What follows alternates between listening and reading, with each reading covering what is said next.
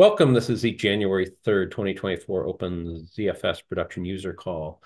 And we have people trickling in, but so far we have Daniel, Stu, Katya, Levi, Thibault, if I pronounce that right, and now John D. And others will trickle in. I am Michael.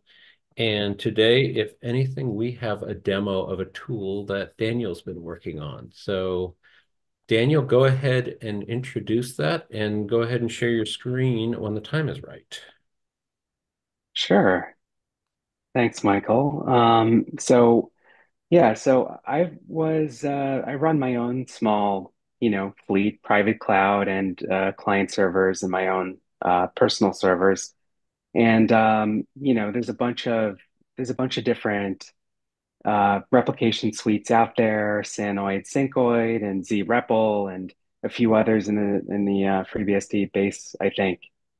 Um, And I tried, I tried all of them, um, but I'm looking for a few things. First of all, snapshot management wasn't a big deal for me. Um, I just didn't. Let's see, what am I going to end up sharing here? My email. Oh, hello. I'll switch to this. Here we go. Yeah, meeting Um, announcements. I like that. so so the number one thing is something that works in FreeBSD base. If I set up a brand new server and I have to install a ton of software to get it working, or to set up a policy or something, it's not going to work. It has to work right out of the box. Um, and it shouldn't replicate the needs of base tools. Like something that was interesting to me about Syncoid is it does really simplify a lot of things, but there's a dash dash hyphen for anything. Well, if we're going to have a million switches for our replication tool, then we really should just be piping ZFS send to ZFS receive. You're sort of reinventing the wheel if you have to learn a new tool and then learn all of the different things about it. Um, and then the other thing I wanted is that for it to be simpler than various alternatives out there. So for policy-based backups, I basically wanted one snapshot per line, and then the the replication tool is going to figure out where to plop that, with of course smart overrides and stuff like that. Um, and then for recovery, I added here, I don't know if that shows up on the screen, but can be safely performed while drunk at 3 a.m. on New Year's Day. Uh, ZFS replications can be really tricky. You can make lots of mistakes. There's various snapshot names. You can be totally overwhelmed with, thousands of snapshots running down your screen if you handle large large fleets with lots of different snapshots. So I wanted something to really dumb that down. Now, again, zRepl, Sanoid, they're policy-based systems. You can do anything. You program each individual snapshot exactly how you want it. That's not what I need at all. I just want to collect everything and put it in a clearer place. So I wrote this Zelta suite to do this, and it was basically at the very start a couple of tools that would, just very quickly do the diff between two sets of snapshots, a source and a target, and then replicate it. But then I decided, well, this is a little bit different than what's out there, so I'm going to publish it to GitHub. And in the last 2 weeks, for my Christmas present, I added a bunch of features and refactored it so it's starting to become somewhat legible. And I'm going to request some comments from the community. Um, so I feel like I fit everything that I wanted to do with it. I have a matcher, I have a replicator. Um, there's no requirements. You don't have to install it on the place that you're taking snapshots from, or even putting snapshots on. You have to install absolutely nothing. Um, It helps you align the snapshot names. And by default, so this is something new. By default, now ZXfer always replicates everything, which drove me crazy. That's no longer in development, but I used to use ZXfer before this. But by default, we don't copy intermediate snapshots. There's an option not to do that. And ZFS send dash capital R always does that.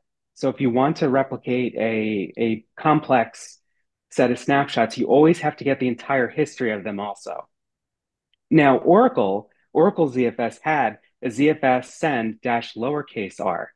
Um, I almost named this tool ZFS send minus lowercase r because it was so helpful. I just want to get from point A to point B and not get the entire history of every snapshot.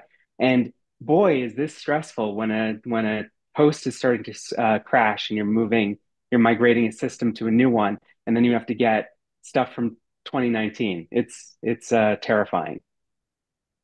Um, so as I've been discussing, I want it to be simpler than alternatives out there.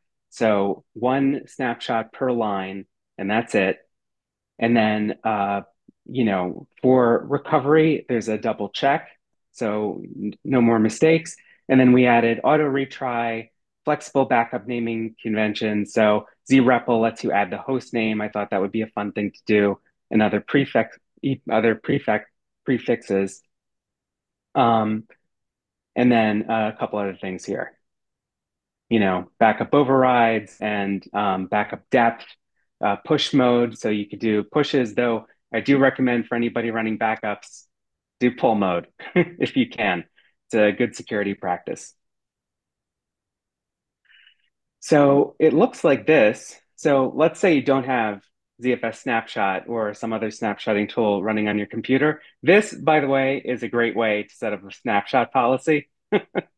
Daniel, could you So drop those yes, in chat as you go? Just some of the drop. syntax, because once it's on your screen, I can't grab it. Yeah, you bet. Awesome. Thank you so much.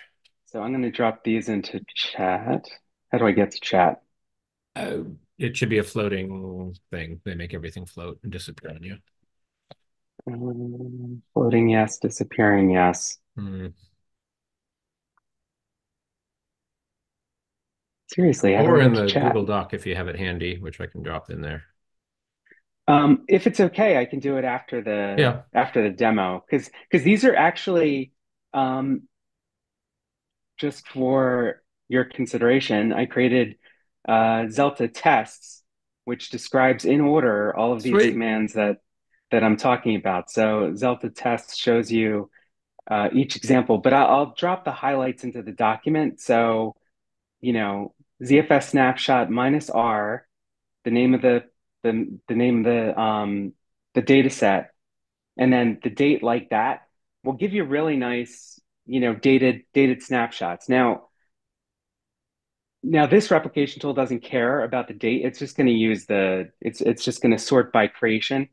So it's going to use the dates of the snapshot in the tool. So this becomes less important. I use ZFS Snap and it uses basically exactly this format with the top and bottom. Um, but the tools I wrote are double checking the GUIDs, making sure that it's not name the same thing, but they're actually um, different snapshots. And it's using the creation date to actually compare the time and match them. Um, so yeah, I'll add some of these little tricks into the doc. Um, okay, so that's floating on the top, so I can't see it. So I'm going to make a couple. All right, so I made a couple of different snapshots here to zroot user here, and zmatch looks like this. Zmatch, the source. Now we're just checking out the last label here. So I think that's pretty intuitive. So sort of rsyncing in that way. So zroot user to Zelta, that's the second pool. So I have a second pool called Zelta user, and it's going to compare them and tell you for each point in all of its children where it matches what the match one is, because this could be different. If you add or remove child data sets, that changes. And a lot of the replicate CFS replication suites out there don't know how to deal with this. So it'll make sure that all of them have a match. Usually it's going to be the same date, but sometimes it's not. And then it's going to tell you the mount point and the source's latest version here. So then this gets piped with a different format. It doesn't pipe with this exact format, but it pipes it right into the zpool tool, which runs with exactly the same thing. So remember when I was talking about running this drunk, we're running this tired, the same tool that you use to run the match is the same command line arguments that you're going to use to do the job. Bada bing. Um, we're good. And now it's going to return that the target has the latest source snapshot.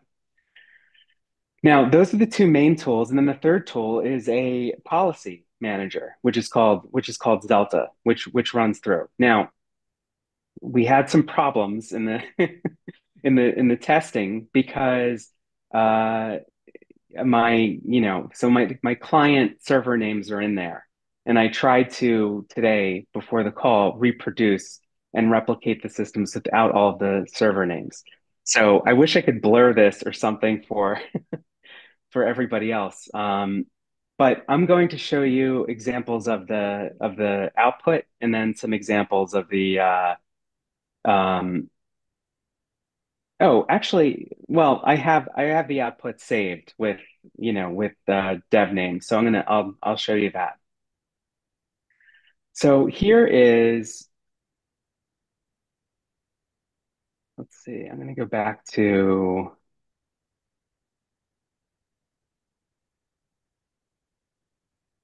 here's our default config. So now ignore this stuff at the top because you really only need one or two of these things. For me, I use retry two because if it fails to replicate, because of ZFS bugs, including a ZFS bug that I found while testing this software, and I'll tell you about that after this presentation. Um, you need to specify a backups route if you don't want to specify the target for each one. And I set retry to two. So if it fails, it tries again. So it's going to store all the snapshots in the form tank backup slash whatever the bottom element data set name is. Now, this makes a lot of sense for me because I name all of my data sets in a unique way because they're the names of my VMs or they're the names of the host pool, and I keep host pools unique. So I understand that that's not what everybody wants. So we added a host prefix. So if you want zroot, it'll be uh, uh, the name of the host, dev1 dot slash, and then the zroot. So that's one way to do it. And then you can also add the prefixes to go up the parent. So that basically the parent data set names will be appended or sorry, prefixed to the data set target names. So we have lots of different options there. So you can keep the pool name in there. You can make your prefix 99 so it has the whole tree and so on. But again, what I use is just this backup route and retry. Oh, actually, I use intermediate also because I want intermediate data sets, even though I didn't make that the default because the idea is to make it fast if it's running on a server without a configuration.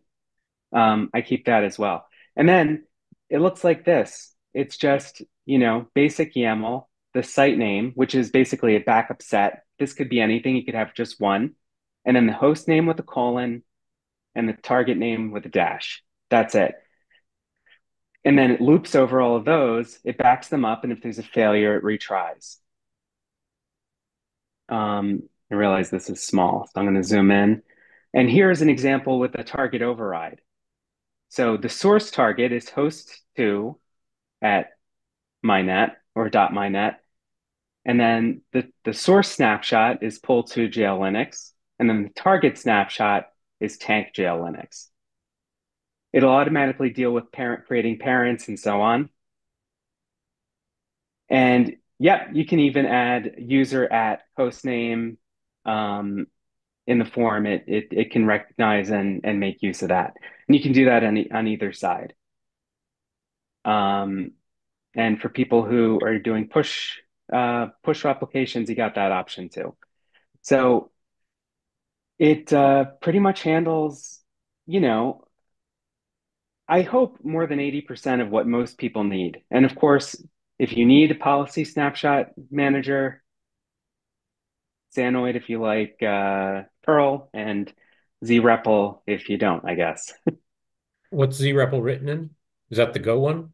I think it's, oh, I thought it was born. Well, there's Now there's I'm Christian has one that's pretty new and popular that's Go based, and the name is really confusing. So it's like Zetarepl and zrepl, so I get them confused all the time. So Oh my yeah. bad. Does it say Uh, what it's written in? no, Christian Schwartz. I think that's his. That's this one, isn't it? Yeah, I And think it's in so. Go? How do I I could be wrong. Is there a GitHub edit on? Oh, edit the page. How about the code? Um, Oh, whoops. no, no, not your fault. It's that yeah. There we go. What does MIT, it we like say? that. Boom, Yeah, I'll probably do. 96.5% go. Yeah, Go. Right. Okay. Yeah, I tried this out in it's been around for a while, right? Few years Maybe now. in 2020, or maybe there was an older version in 2020 because yeah, it says 4 years old. So Oh, all right. um yeah, so this is a great policy based replication tool. I think it does snapshots also. I just found that I'm trying to take a more Unix philosophy, a la, well, being a Unix person, and try to keep each tool minimal. But anyway, those are great options. And then of the test, oh wait, I can show. Yeah, I can show what the so the testing. Yeah, so the testing site has these three lines, and that's the minimal configuration that you can have. So you specify a site, host name. Oh, and if it's local hosted, it obviously doesn't SSH anywhere. Hmm. Um, and then a source and target to test. And then it gets a little more complicated and does the and my little test script here does a test with basically all of the options set and replicate new, and then does the same thing again with a depth, um, you know, by checking a depth limiter. So there might be situations where you have a lot of stuff up top that you care about, maybe Etsy, and then you don't care about the stuff deeper down. So there's a depth limiter option. And then our outputs, let's see. Yeah. So the output looks like this. It tells you the site, and site's probably the wrong name. What I should have called this was sort of a backup set. The goal for having the separate site names here is to make it so that this can run multi-threaded, and it'll download from each, because you obviously, if you're downloading from one site, it doesn't make sense to download from two hosts on that site. So that's why I added a third tier here, which is the backup site. You can make it default and then have all the hosts in the same uh, backup set. But yeah, and then it'll go through them over and over again. And if you have a problem, which you'll see in the first output due to the CFS bug that I found, you'll see a little X. And then if you have retry, it'll retry and it'll tell you the host and data set name, tell you how much it got, how many streams, and how much time. Now, this also takes raw output that you can feed into a network monitor like Nagios or Zabbix or something like that. So, um, I'm adding a hook for that soon, and yeah, so we should be able to take our hundreds of backups and then chart them. So it'll be a lot easier to see changes in problems, things that clients are doing that are surprising to you, and so on. But graphing this is the next step after all this. Um, and yeah, it's just a check if it succeeds, X if there's an error, and it'll throw the error. Usually, not this time, and and then an empty set say signal symbol if it there's nothing to copy. So yeah, it's pretty comprehensive. It does yeah, every all the features that I wanted from all those different places. I've stuck it in my own system with sane defaults, and hopefully somebody finds it useful. Maybe tell us about that bug before we jump into audience questions. And I've got, of course, a bunch of questions. Oh yeah, you bet. Actually, I can really easily demonstrate it. I thought that it was a problem with dropped privileges with ZFS. So Zelta is also expects not to run as root, which is something that I hit a wall at 3 years ago with some of the other systems. Uh, so what was happening is um, when I would run a ZFS create to add a parent data set as the drop privilege user, it was creating the top level of a data set when using dash up. So ZFS create dash up, and I would create that, and then I'd want to create all the parents because I want people to be able to add the host name or other prefixes to the list of snapshots. So here is the snapshot, and it would work. But when our privileges were dropped, it didn't work. It would only create the top level that it could get to. So I'd have to run it one, two, three, four times to get it created. And we give an error that it can't create the direct can't create the mount point. Well, of course it can't create the mount point. I didn't want it to create the mount point because I said dash u. So and I'm sure this is a bug because yeah, u is pretty clearly do not mount the newly created file system.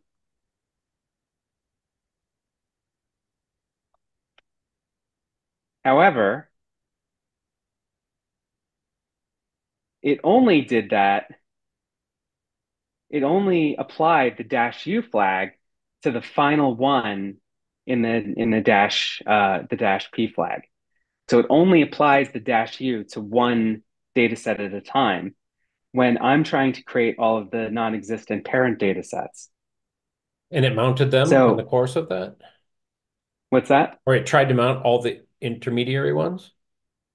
So it did create, yeah, it created them, but it also created and mounted them, Yeah, which it's okay. not supposed to Goodness. do. Yeah, no, thank you. It very specifically said, don't do that. Dash U means do not mount, and it's super mounted. Yeah, but it created all of them. Now, it'll die on the way if it's an unprivileged user. Right. So if I do, let's see, I think I have to do ZFS allow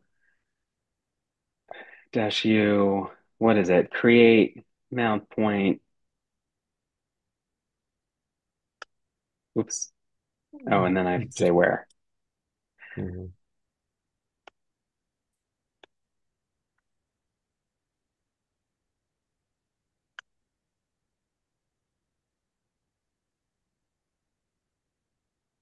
Oh, shoot.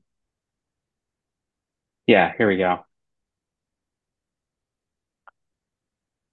So that's still the behavior of it. Yeah, You filed that. it's the same. Yeah, it's the same behavior. And let's see. Did I gave it the right create mount point. What else did I need? You had the I UP. might oh right, you. Hmm. There. Wait, did it stop?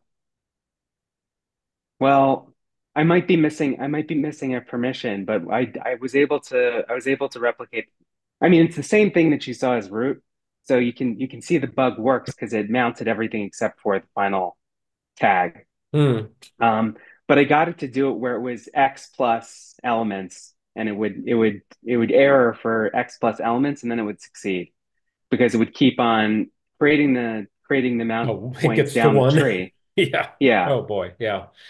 Yeah. So if I Oh. said, yeah, so Zelta would work if I set it for retry equals 10, then it would just recreate the data sets down the tree until it was made. Now that's only usually going to be a problem the first time you encounter this with the reduced privileges. What did I have? Create mount point. I don't know. I'll have to figure out what. what you could do to create this specific behavior, but you can still see the yeah, you can still see that the that this is not mounted, and it did, and root even mounted these even though we passed a dash U. Hmm. Do So you think that's a bug or a specific behavior, and there should be a different flag for do not mount the intermediary ones? I think it's a bug. I think dash U implies that that there's several reasons why you wouldn't want them mounted. Yeah. Oh, I agree I can't completely, think but of yeah, I can't think of an intuitive reason why. I mean I know exactly when the code where it's where it's happening because I asked Clara Systems to tell me, and they did. So it's not it's supposed to be passing a dash U at a particular routine that it's not. got it. Cool.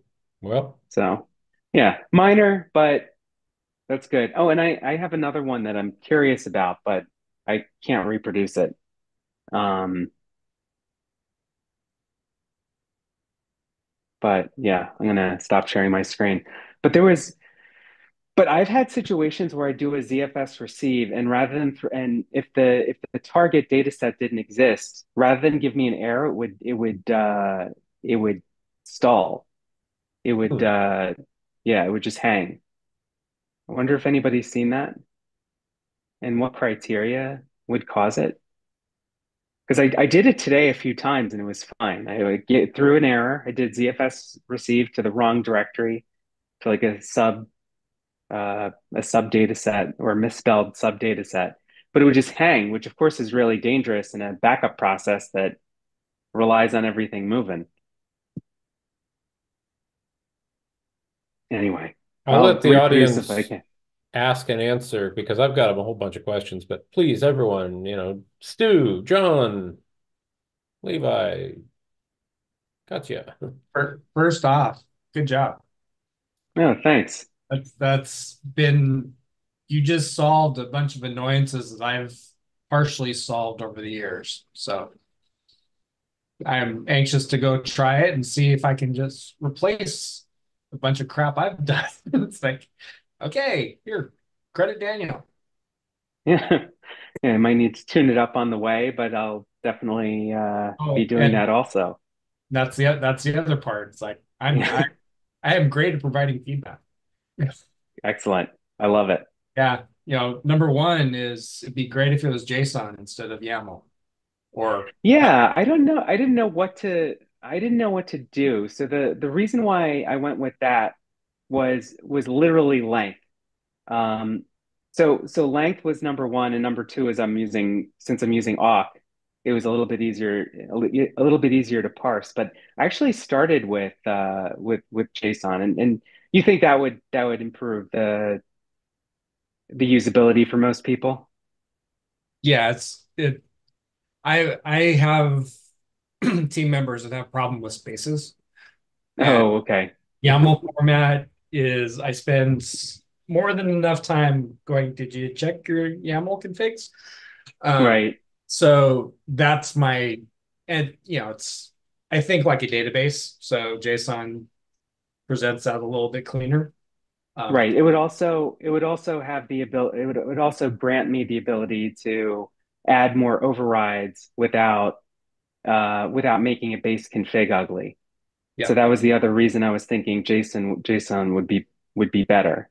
And then I looked at UCL and I was like, well, UCL is compatible with YAML also. So yeah. yeah, it was just the quickest thing to parse. So I guess I would have to write like a little awk parser, but I've done it before. A few lines. Um, and would be easy to it would be easy to do. And Um, and most anybody that really cares about JSON is going to have JQ installed anyway. So you right, can that's right. as a assumed tool. If JQ exists, run it in JSON. If it doesn't, run it in YAML. Right on. I like it. That's perfect. And it would solve, yeah, that and all I would have to do is if it's JSON, stream it into that. And we could add additional host options for the JSON folks. And you know what? There aren't any. I think that all the other tools are either YAML or ini.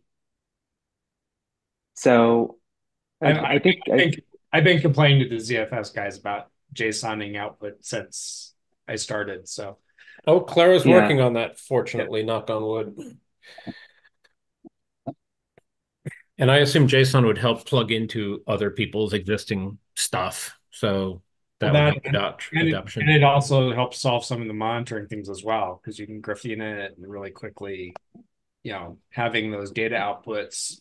Hey, how granular do you want it? Well, I want it to the millisecond and you know, or to the byte versus hey, here's 1 meg versus 1.00003 terabytes, whatever. right.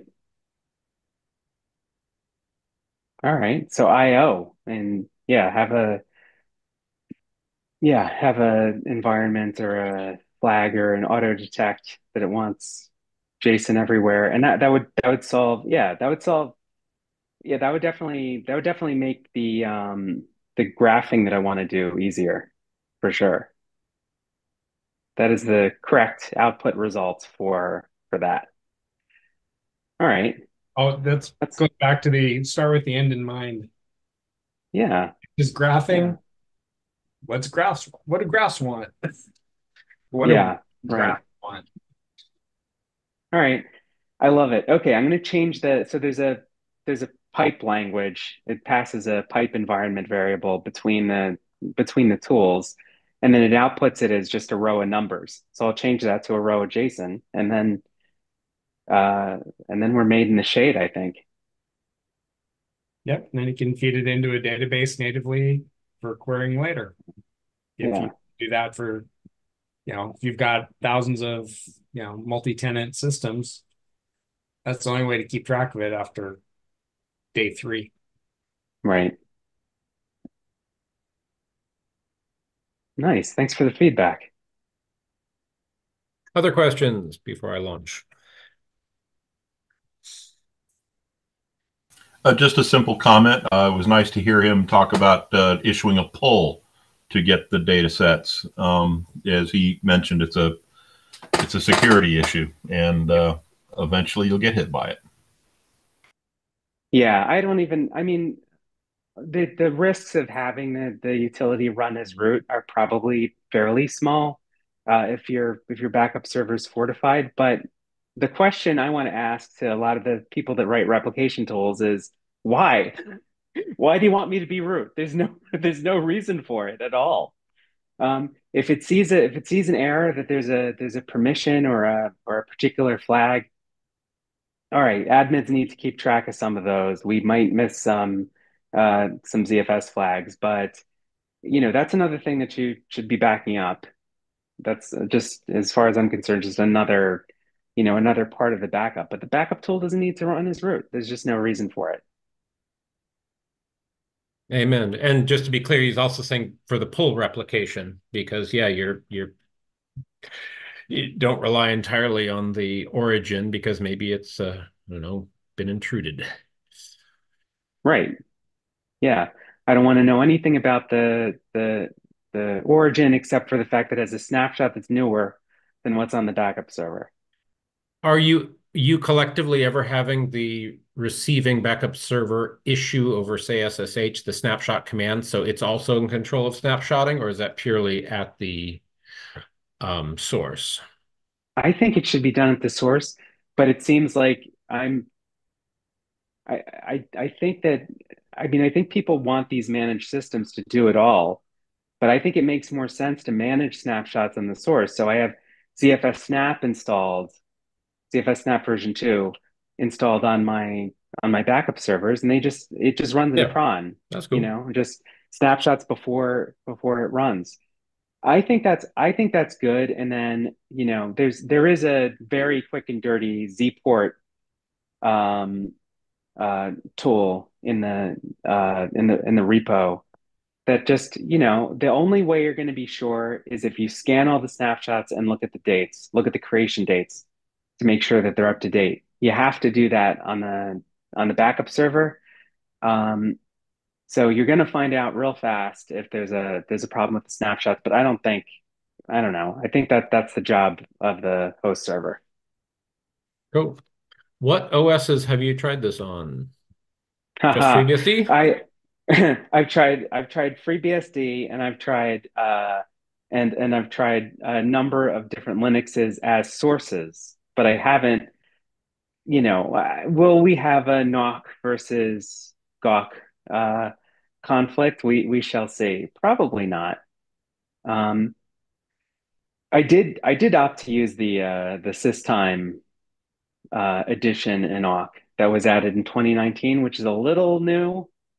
So I added it. So there's a 2019 FreeBSD feature in Knock that was added, and it would not work with the compiled generic version of OneTrueAuth. It will work with the FreeBSD based version. That is an easy fix, and I might fix it, just so that it's pure, uh, you know, pure Knock or whatever. But So you see my anyway, point there. well, Cool, cool. And yeah. like I tried ZXer on a Mac, and Alan Jude found that, oh, you're right. The date format's a little different. It just broke there. So it was a simple fix, but yeah, there are some not so obvious issues that can arise. Yeah. Um, Question on if you're potentially colliding with a data set that's dirty and been mounted and written to by some administrator that you forgot about. Is it Ah, relying on I the thought you'd OS never to ask. fail, or is it checking the written property? I thought you would never ask. So for written, it'll fail. It'll let the OS fail. Okay. However, for the situation where you have colliding snapshots, so either a newer snapshot Yep. on the target on the machine you're running from, and then or a different the same snapshot name, it'll check the GUID, and it'll tell you furiously about that issue. Okay, so it'll warn you and exit out. Yeah. Okay. So yeah, I mean, I get there's definitely it would be trivial to check um for any new data written since the snapshot and fail out without an attempt. So why do you think that look before you leap would be helpful? Always in everything all the time, looking before you leap in general. But Well, uh, I'm a Python guy, so I don't know if I agree with that. okay, fine. Uh, I I think ask forgiveness later. I personally think the written property is one of the few single greatest things in ZFS. It's just like X-ray vision into like, okay, where do we stand? Well, we can run rsync for 3 hours to determine where we stood at some random time in the last 3 hours, or we ask ZFS, like, where do we stand? It's like, here we are. Like, it's amazing. It is magical. And uh, we can talk separately about when that should possibly be used as a snapshot criteria, but still, I think it's telling us what we need to know. Let's listen. That's all. That's just me. So, and you say that the snapshot doesn't have to replicate at all if it hasn't been written. Like that could be an option. No, I don't oh, well, there are a few topics there, but one is it's a one criteria for, uh-oh, this is a dirty destination. don't Be try to careful. replicate. Yeah. And if it's three Yeah. kilobytes, maybe someone had A time on and happened to look at it and it should have been, not mounted or something. But if you see like 30 gigs there, it's like, oh, wait, something went very wrong. Alert the boss. Right. Yeah. Just saying. Okay. Yeah. Uh, I mean, have for you sure I'll do that. I'll do that check for incoming for sure. That's worth it. Cool. So you've got SSH supported. Have you looked at, say, SSH auth and then Netcat, or from Ash Gokhale? He's had via Millipede out there for some time, which I'll drop a link here. Yeah. That does some super clever parallel It niftiness. sure it sure does in Okay, you've theory. looked at it. You've heard of it. Great.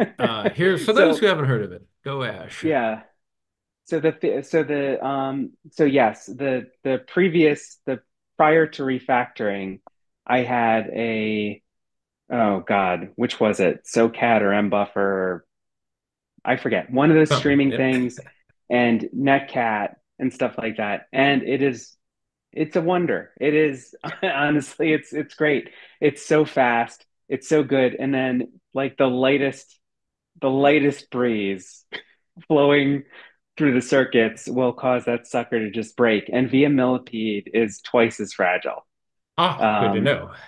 it's I mean they need if there was a VM there I wish there was a VMLP that was like a little bit tougher, but that's like it does it's great. I mean, I have a number of I mean my data centers are, it's BGP whichever way the wind blows, but I do have several clients that have kind of slow circuits and multiple links, which made via Millipede a dream. It was great. It was improving, Ah, okay. improving my time plus A plus B, to the target, which was great. But I don't know what it is. SSH, I get the least number of failures for, and I don't understand why. I don't. So I use I use SSH with one of the quicker compression options, uh, or no compression because it does dash C anyway. And then I race those, but and then the faster encryption options as Right. well. Right. That's what I was thinking of. What is it? The AS the I forget. Ah, what about resumable send? Solve all those problems right there, hypothetically. Yeah, zREPL has resumable send. So if I want to say that I'm feature complete with the big boys, then I definitely need to get that. That would be pretty minor to do an awk. It would actually be That'd be awesome. super easy. Yeah, And on the small that would stuff, be who cares? On the big stuff, oh my gosh. Yeah, it's like, oh, right. I'm going back to the office to get that seed of the 8 terabytes and then bring it back again because oops, so yeah. Yeah, yeah. So I do wonder about cleaning up. Well, no, I guess it's fine. Like cleaning up after it could be a little more maintenance. So I feel like now I need some tools. Like, well, ZFS Snap has tools to help do rollbacks and stuff. So it tries to take the same approach that I do with sort of, simple, do this except do it recursively when it normally doesn't and stuff like that. ZFS Snap does that. So I might want to add a tool or two to the suite to help deal with conflicts like that. And how do you dig yourself out? Cool. All right. So I'm adding a written check and I'm adding If only if you recovery. think it's appropriate, but that's sort of my leap. Look before you leap, because having the OS fail, you might not know what return value you'll get, or who knows how gracefully it will fail. Just saying. Yeah, And that's true. I mean, it's definitely challenging to deal with all the potential exceptions. So, yeah, why and not? on that point, in earlier, not earlier this year, last year, experimenting with native encryption, the return value exit failure codes on the receive were not really helpful. They were Hmm. stunningly unhelpful, such that, okay, I know something went wrong. Yeah, well, not a clue what. Such that as you branch out into, say, encryption support, etc., the more checks you can do, I think the more sane you'll stay. Because at least you're Yeah. under some control of what you know could have gone wrong. Just saying, just saying. You mentioned Zport. What was that? Oh, it's it's a 5 second script that craps out the output to Slack. Can I like share a picture or do I have to share my screen again? You can share a window. So Zport's one of yours because I'm sitting here trying to find it on Oh FreshBooks. yeah, I'm sorry. Okay, It's yeah, in my in my repo. got it. Um so yeah, it just says, you know, what's what's up to date and what's not. So So which status ones are report. Yeah, so it just Okay. shoots a status report with a list of the snapshots underneath that backup root directory. So everything targets a specific backup root directory.